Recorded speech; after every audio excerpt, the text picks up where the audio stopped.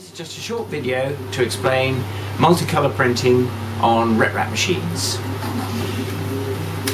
If we want to print in multicolours, then those colours have to be laid down as real solid material. So for example, if we have a grey cube and we want it to have a green face, then that green face has to be solid. We can't simply point at a face and say make that one face out of the 6 green. And the way we achieve that is to use the difference operator in the CAD system to make a green thin solid face, and then also to make a cube which has a slight amount missing from the place where we want that face to go, by subtracting the green solid from the grey solid. And then when we put them both together, we'll end up with the object we want. And obviously the coloured part has to be sufficiently thick that the 3D printer will print it successfully as a separate object. Okay, so let's look at a slightly more complicated test example. We want to print this object, which consists of a white disc in the middle, 4 green quarters surrounding it, and then 4 red inserts between those quarters. So now we've got a 3-colour object made up of 3 separate solid items, and we can look at those individually.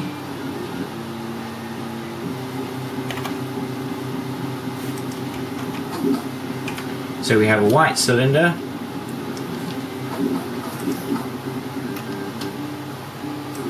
and then we've subtracted that white cylinder from a red cross, and the CAD system can't quite do the subtraction operation when it's depicting colour, but as we'll see in a moment it gets it right when we do the proper evaluation.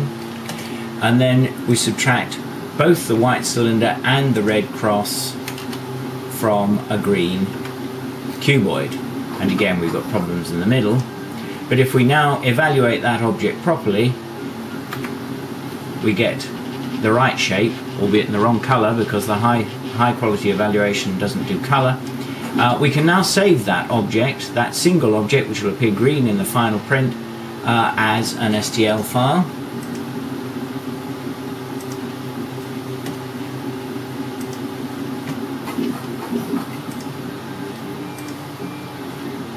And do the same thing for the red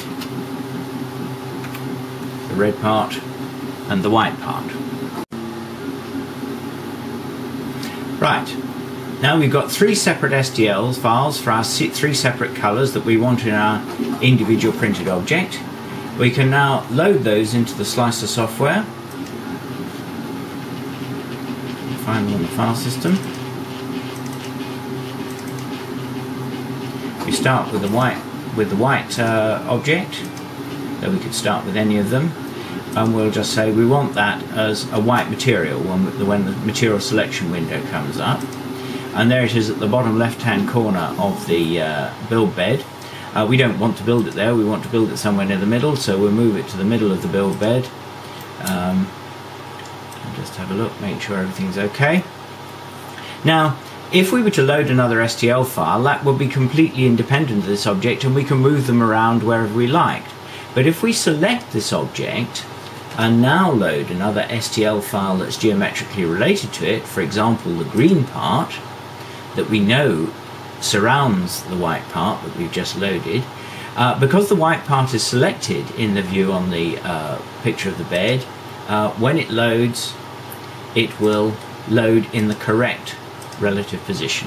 So we've now got the white cylinder and the green surround, and if we now select them both, we can now load up the red, tell it that we want to make that from red material, and we've got our object reassembled in the correct relative positions on the build bed, ready to be sliced.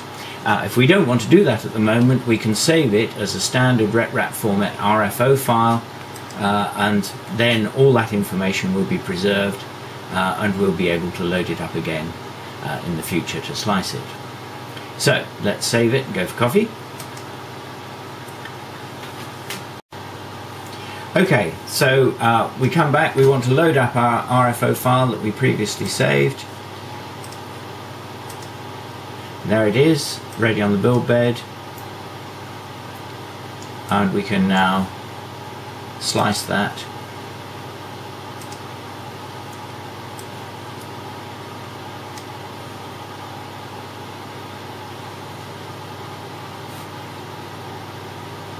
And the slicing program starts at the top, so we're looking at the top of the white cylinder, and it'll gradually slice all the way down to the bottom.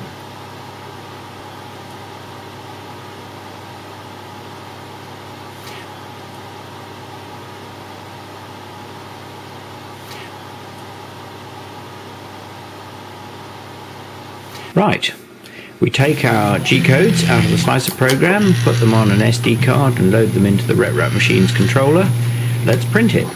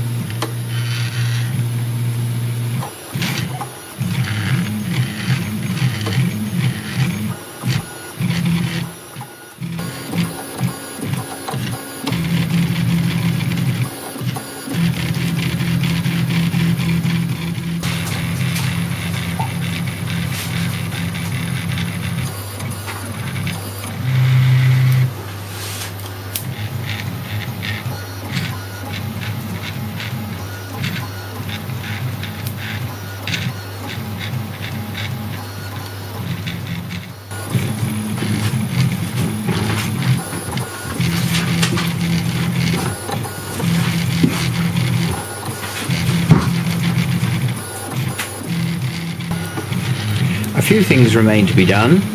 In particular, we need to set up a scheme whereby the system prints a shield as it's printing the main object for it to wipe its noses on, so that we can get rid of some of the dribble from the unused nozzles when the one that's being used is printing the part.